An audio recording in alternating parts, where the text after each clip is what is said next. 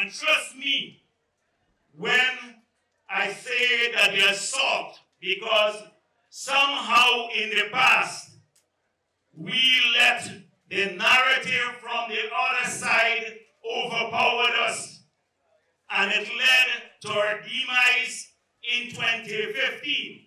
In 2015, they were controlling the narrative. They used social media to distort everything that this party stood for.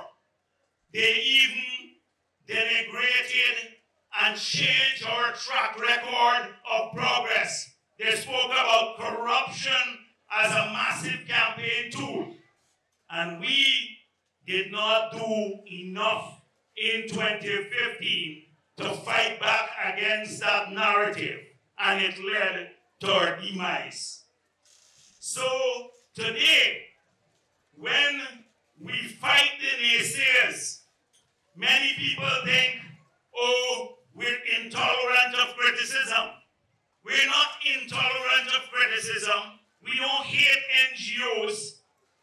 We are just fighting to defend our records. And we're not political eunuchs. We will fight tooth and nail every single day to speak about the record and the achievements of this party. And if we don't do it, if all of you who are here don't set up a Facebook page or an Instagram page or something else and join that fight, they will succeed again. They will succeed because they have some in the media who support this narrative. They want us to stay quiet so they can distort our track record again. Not again. It's not going to happen. And I want all of you here today to commit to join in that fight. We have two battles to fight against the racism.